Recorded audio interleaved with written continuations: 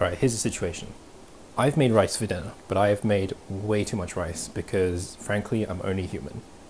Well, what am I going to do with it? Let me show you something you can do with it. Grab your leftover rice and put some of it onto a cold non-stick pan, then pour a couple teaspoons of water over it.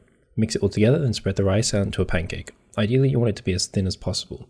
Now just let it cook on low heat until it dries out, then toasts up, flipping halfway through to get an even toasting. When it's nice and toasted, let it cool off. You can enjoy it like this as a little crunchy rice snack, and you can store this in your pantry. But there's another way to have this. Boil some water, then simply drop your crispy rice pieces in and let them soften and break up.